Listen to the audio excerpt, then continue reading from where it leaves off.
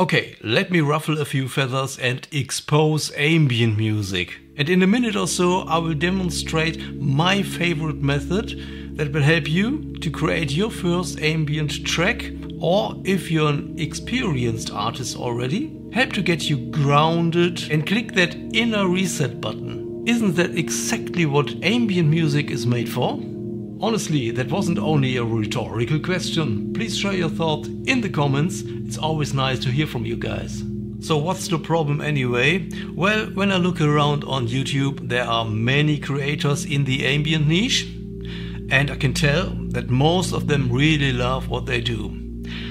Unfortunately, most of them are making it way too complicated. And they make up way too many rules and restrictions, like do this, do that, use this sound, use this tempo, which is really conflicting with the ambient idea. Think about it. Another problem, not only in ambient music of course, is that many creators are really into nerdy equipment and tech stuff, which is again not really the best mindset for creating art.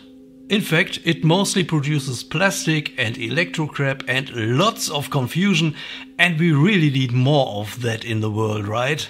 And then the musical result. Why is it always about rainbow-colored unicorns in space that throw golden stardust and dreamstones at me? Oh.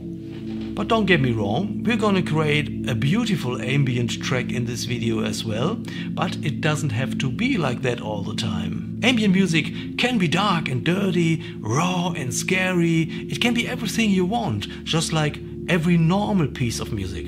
I will talk more about my ambient philosophy in future videos and why I think ambient music is so important, especially for trained musicians. I learned my lesson. But now let's finally start with the demonstration. It goes very fast because that's the point here. I want to inspire you on the spot and show you how simple the process can be without pushing you too hard into my way of thinking. Does that sound good to you? So let's go.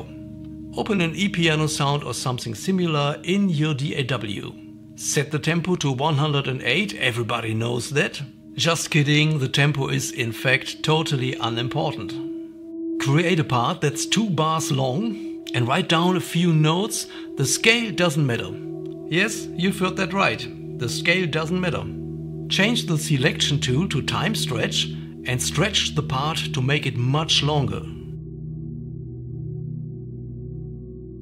Open the instrument and crank up the attack and release. In the MIDI effects, add a MIDI modifier to randomize the pitch by 3 and -3. Use more randomizers to let it change the position and velocity.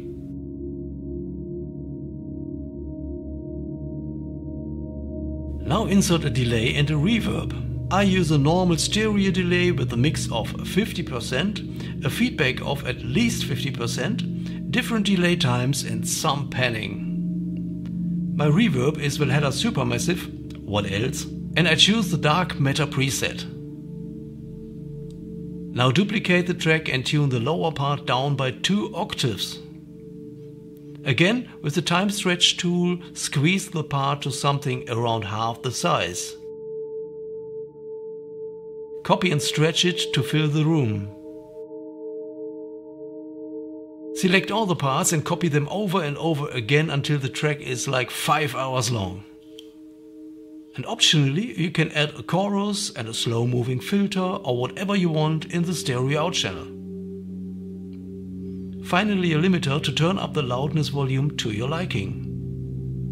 So this is what happens when you stop believing in space unicorns and also realize that technical complexity and equipment really isn't that important when you want to make ambient music. Of course, this is only a beginning and you can change all parameters and values however you want and also make adjustments to the whole concept. And I encourage you to do so. Also, export the track like 3 times and decide for the one you like the most, because every version will sound different thanks to all the randomizers. I'm excited to read your comments and I will make more videos about my approach on ambient music. In the meantime, watch these videos here and please don't forget to leave a like.